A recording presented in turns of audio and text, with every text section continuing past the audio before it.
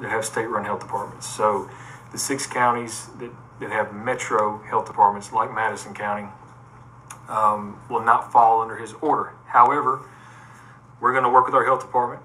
We're going to work with our hospital, and we're going to make sure that we're being as equitable and as fair and as expedient as possible and safe as possible in our economic recovery.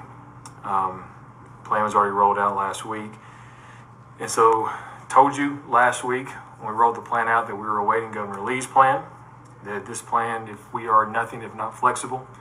And so now that Governor Lee has shared with us his plan, at our morning meeting tomorrow at 8:30, we're going to be talking with Kim Tedford, who, by the way, rock star, and James Ross from West Tennessee Healthcare about our economic recovery plan and take our cues from them as well.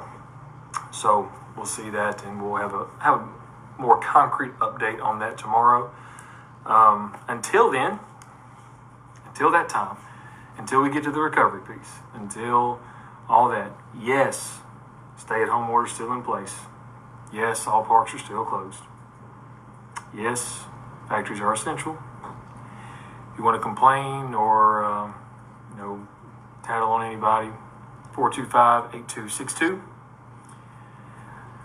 What did Ray Watts